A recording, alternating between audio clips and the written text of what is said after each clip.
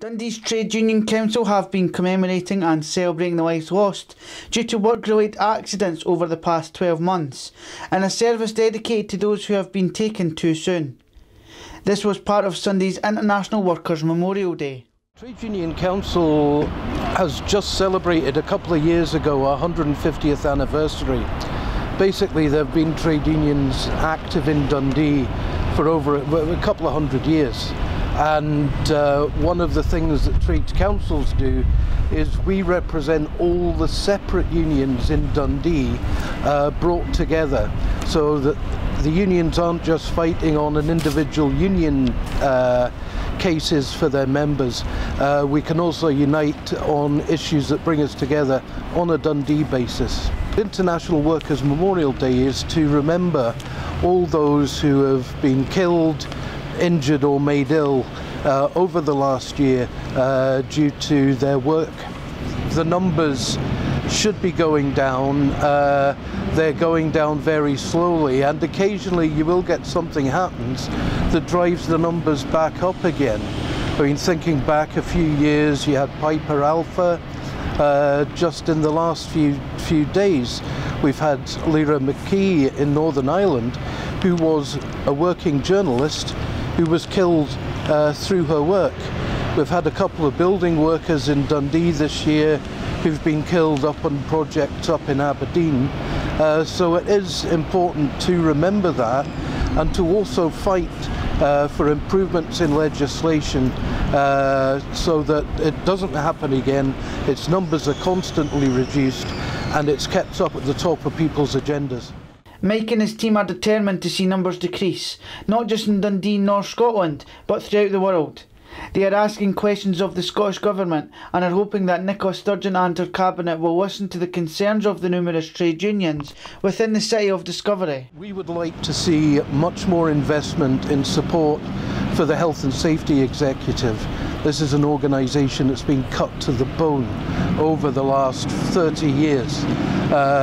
They're the national watchdog that keeps an eye on dangerous occurrences, investigates accidents at work, and their numbers have been decimated in the last 30 years or so.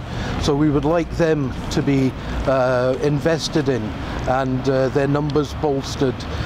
We would also like for more legislation on the issue of corporate killing.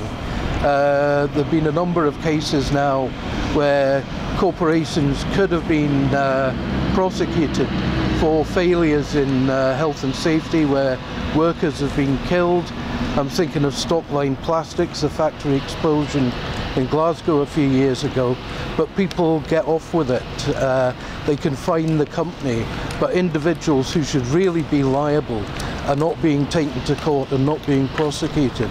It's a proven fact that in workplaces where there are trade unions organised, the likelihood of deaths, injuries, illnesses due to work is much less. So we would like the Scottish Government to do a lot more of that, looking at procurement and the contracts they offer to companies, and how can you build in more health and safety into those things. One of the almost invisible things now is the number of deaths from asbestosis. It's now reaching its peak.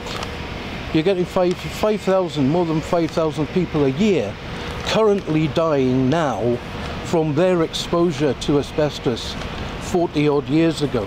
Cleaners, what materials are they using? What chemicals are they using in cleaning? Trips and slips.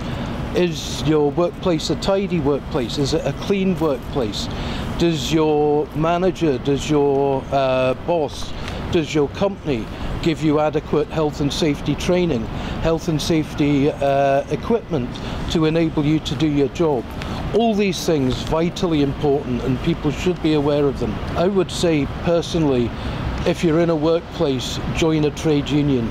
It can cost as little as a couple of pounds a week, but you will get protection by being a union member, but also the education and the information you can get from the trade union can be really helpful. Last weekend's tributes are something that Arnott would prefer to leave in the past.